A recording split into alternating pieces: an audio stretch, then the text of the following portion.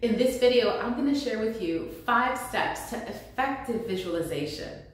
Visualization is known as a powerful and effective mind workout that helps us stay focused and helps block out any distractions. You know, just like we can appreciate physical workout so that we keep our body strong and in peak performance, the same way it's important to keep our mind strong, and that's through visualization. And that's going to help the performance of our mind and helps us keep our minds sharp. In this video, you're going to learn some techniques that will help you improve your visualization skills so that you can get closer to your dreams and goals. There are a few techniques that have worked for me, and I'd love to share them with you. Visualization is defined as the formation of a mental image of something. It's actually the technique of using our imagination to create what we want in any area of our life.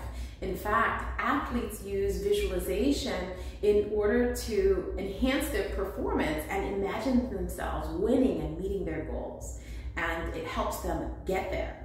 So, in fact, Albert Einstein is known for saying that imagination is the preview to life's coming attractions.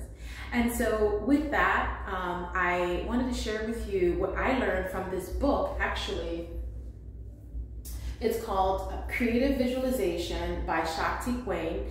And you can purchase your copy of this book when you click on the link in the description box below. And so I wanted to share with you what those 5 steps are based on the book that I just read. First, set that goal. Set your goal, and it could be in any area of your life, whether it's in health, to improve your health, your finances, maybe you want to get out of debt. How about your relationships? Maybe you want to heal a relationship, or maybe start a fresh new relationship. You know, there are many goals and dreams that we have that we maybe harbor or hide because we just don't think we can make it. Well, I'm giving you that permission to set that goal. Just sit down and maybe write, what are 10 goals that you can have, short-term or long-term goals? What is it that you want to be, do, and have? Dream away. They're your goals, and there are no limitations. Second, you're going to want to focus on it often. By consistently focusing on what you want to be, do, and have daily, it's really going to make it a possibility in your life, and it's going to integrate it as part of your reality. And so that's going to trigger the thoughts, ideas, and actions you're going to need to slowly and surely get you there. So for example, if you are wanting to have a beautiful dream home, and that dream home happens to have a nice, large, naturally lit kitchen with a large island in the center, well, that will maybe trigger some ideas of how you can maybe get a promotion in your job, or maybe get a second job on the side that's going to help you with your finances. It'll help trigger some ideas to get out of debt so that you can get that dream home, or maybe book a real estate agent so you can start just looking around and see what's out there, checking your credit score, getting all of your finances in order so that sets you up for success towards that dream home. You see, these are practical ways that visualization really helps you to trigger those ideas, thoughts, and actions that's really going to help you there. So you want to focus on this often, daily as possible. Third is give it positive energy. Now is a perfect time to work on those limiting beliefs. The problem with those is it creates a block on that road to success. So identify those limiting beliefs by seeing how you feel or what triggers those. For example, using that previous illustration on the dream home. Let's say you know that to get that dream home, you're going to want to have a bump up in your salary, and that promotion is going to help you get there. Well, a limiting belief could be, oh, you know, I'm not going to get there. I don't have all the skills. I may have, maybe they're looking for 10 and you've got like 6 of them. Well, I only have 6 of the things they're looking for, and look, that job description has 10. There's no way. Well, there it is. There's that limiting belief. And guess what? That is going to make you not apply for that position and not have that conversation with your manager or coworkers or that hiring manager, and stop you and hinder you from taking those actions that's going to help you get there. Okay, so it's going to create seeds of doubt. Remove and pull those seeds of doubt before they begin to flourish. So remove those limiting beliefs, because you want to have that faith that it's going to take to get you to get through those challenges and blockers.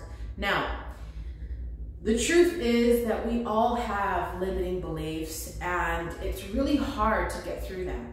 I'll give you one tip that has worked for me is when I feel like something is really a stretch for me, and I don't feel like I have what it takes to get there, what I do is I notice that thought and I say, okay, I can doubt later, okay? But right now, I'm gonna believe it's possible, okay? So if it's like 12 noon, I'll say, okay, you know what? I can doubt at 5 o'clock. I'm not saying that I can't doubt, because it's kind of hard. Sometimes you want to wallow in doubt, and so I get that. And that negativity has its place to be able to serve as that punting that you need to generate ideas. So sometimes there is a use for that, because it's going to help you maybe get creative and look at things differently, in different perspectives. So it does have its place, but put it in its place, right? And so if you start feeling sensations of doubt, worry, or you feel like you're not good enough, then be aware of those thoughts and say, okay, I'm going to doubt later at this time, and have a time block of maybe 15 minutes. That's my time for doubt. But right now, I'm gonna think of what's possible, okay? I'm gonna think of it as a possibility for the rest of the day. And I'll tell you, that really works. Because when 5 o'clock rolls around, chances are you're still so positive that you don't want to go back to doubt. You do not want to go back to doubt. You want to stay focused on staying positive, on thinking of what's possible for you, and remaining in faith. The fourth is using tools like vision boards or mind movies. And these tools are essentially visual representations of your goals. And they could be in a poster where you clip off some magazine photos, or you print out some pictures that you've got online, and then you glue them or pin them on a poster board, or you can have them digitally on your cell phone. And then you can have music behind it, and there's a lot of fun apps that you can use that you play, and that's what a mind movie essentially is. So the nice thing about this is that you can actually see them every day, and it's going to trigger a lot of exciting feelings and emotions that'll encourage you throughout the day to be able to stay focused on your goals. The fifth and most important step is creating a clear picture and a vision for what it is that you want. So important that the Book of Wisdom actually says that where there is no vision, the people perish. So where there's no vision, the people perish. So it's important to have something to strive for and hope for and believe in for, to keep us fresh and going and really motivated to move forward in our life. And so when we see it clearly in our mind's eye, really feeling it with intense emotions and experiencing it in the now as if we have it, then these things are really going to stir us into action, and that's going to bring that possibility into reality, because we're going to do whatever it takes in good sense to be able to get there. And so we're going to need our imagination to think up of the possibility that there is for us in our life, and it's also going to take faith. So in conclusion, visualization is really going to help us to achieve our dreams and goals.